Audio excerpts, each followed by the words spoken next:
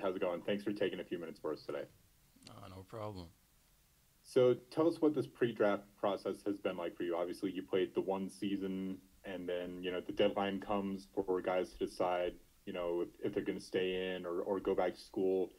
What kind of feedback have you been getting throughout this process that made you feel like you're confident in your choice to stay in the draft? I say to start into the first one. It's been long, uh, exhausting, but it's a challenge I'm embracing. It's fun.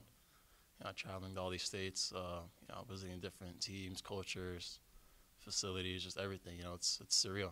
Everybody dreams to be in this position, and just want to take advantage of it. As far as the other part, I'd say I had a pretty good, I guess, understanding of the potential of this draft for me. Before the deadline. I think I had like maybe 8 or 9 workouts already under my belt before like the combine, and before the deadline was done, I think I either had like 10 or 11, something like that. So it was like I had a pretty good grasp of like what teams are thinking of me, where they see me, and I guess the type of starting position I would have, coming into the NBA. The I guess the foothold I'd have. Tony Jones.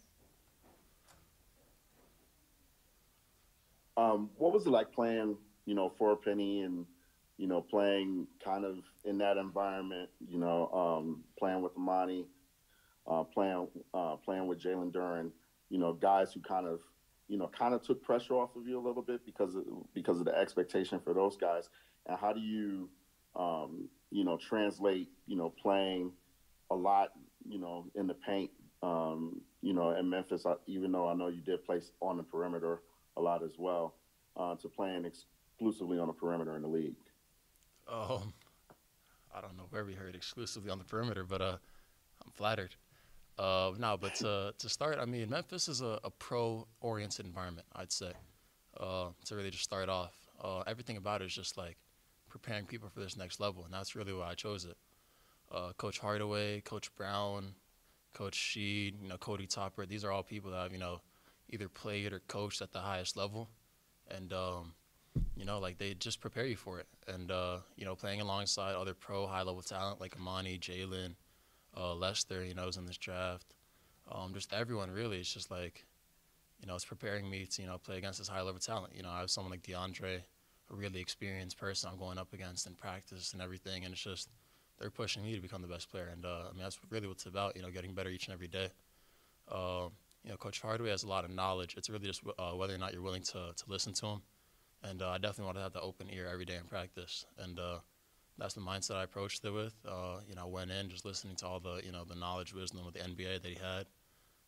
He's been there, done it, a crap ton of experience, that he definitely, gave to us. And it's really just whether or not you're willing to listen to it. So I say overall, Memphis is one of those places where you're going to get out of it, what you, put into it, and,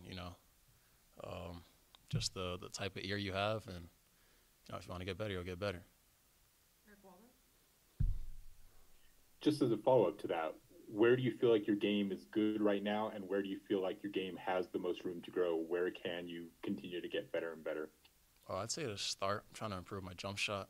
I definitely say I've experienced, really great improvements over the last few months.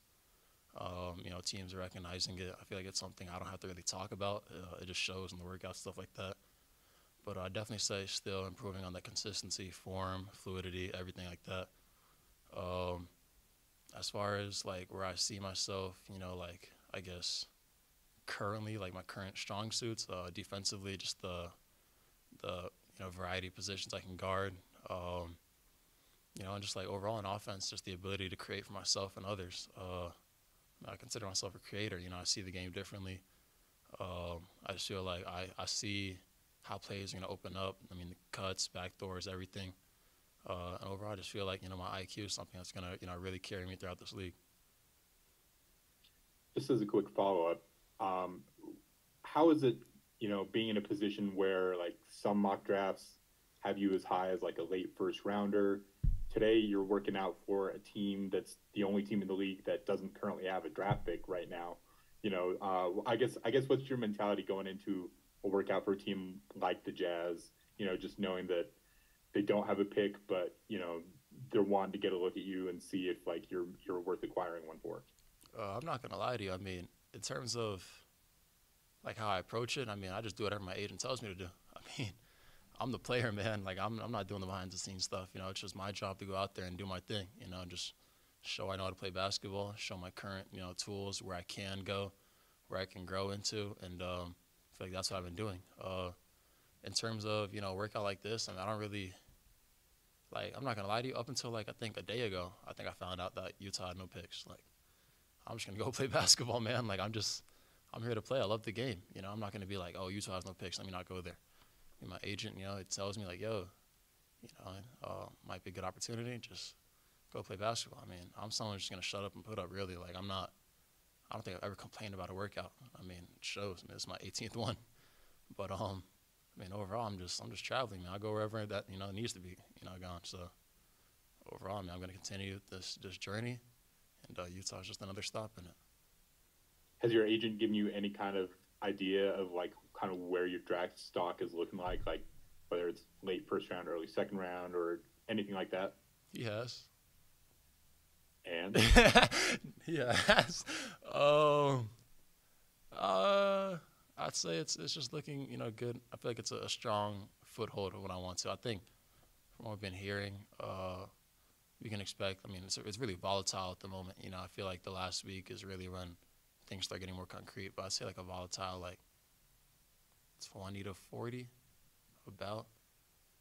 I mean, that's just what my agent says. I don't want people going around saying Josh Mana saying this. I'm just, I don't. No worries. Don't come I at didn't mean me. to put you on the spot. I'm just legitimately curious to Nah. see, like, where this team might need to, where they might be looking to trade into. So Don't shoot the messenger, man. I already know Twitter's going to be on me after this. I'm like, yo, who does he think he is? Like, no worries. Thanks for taking the time today. So first off, just tell us a little bit about your game, what you're looking to show teams like the Jazz, what you feel like you do well, what you feel like you're most trying to show you've improved upon. I think first and foremost, what I bring to the table is a great maturity, doing whatever it takes to win, just doing whatever the coaching staff, front office asks of me, and trying to play great toughness, great physicality, make the right plays, and make shots when I'm open. And then as time goes on, I want to become a better shooter, knockdown shooter, consistent shooter, and overall improve my feel for the game on both ends of the floor. I think that's going to come with time, but I'm looking forward to that journey.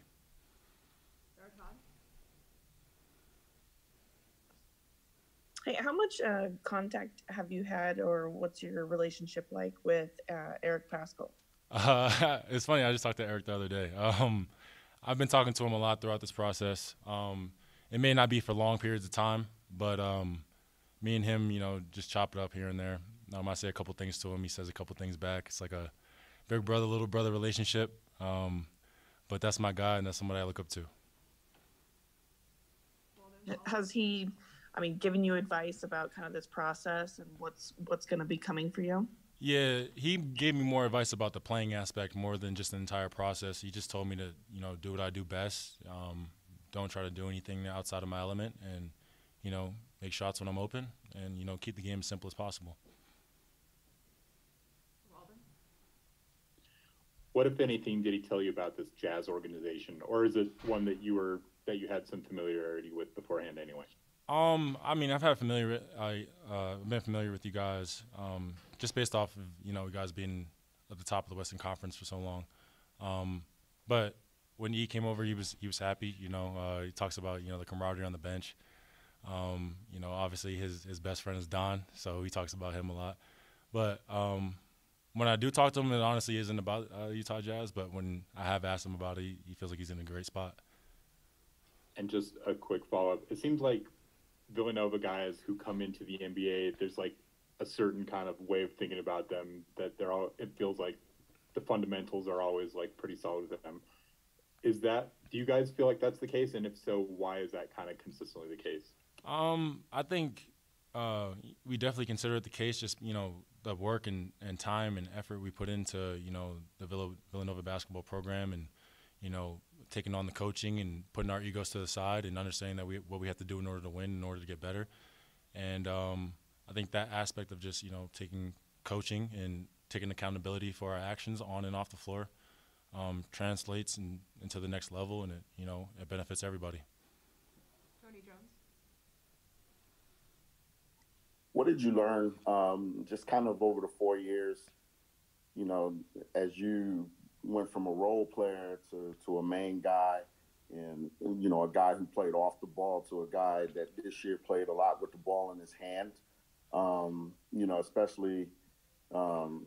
especially down the stretch and in the tournament, and how can it help you going forward?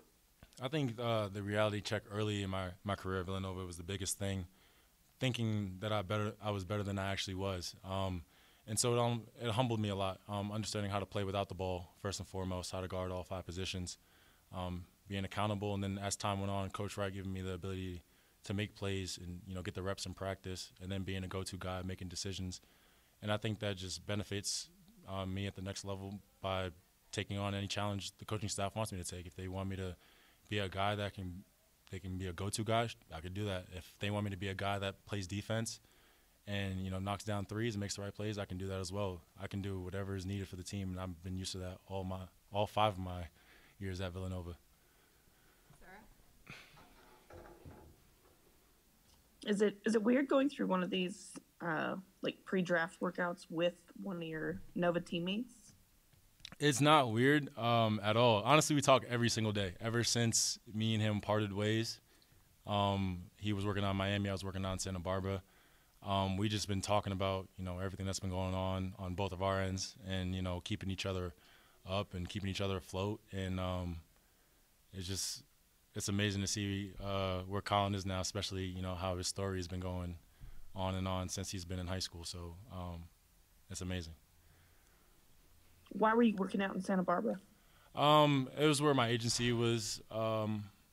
Everybody was held at with BDA Sports, so it wasn't just me there. It was other guys, and also P3 Sports Science was there. So got a chance to work out with Packy Turner, work out with a lot of pros. So it's a great opportunity.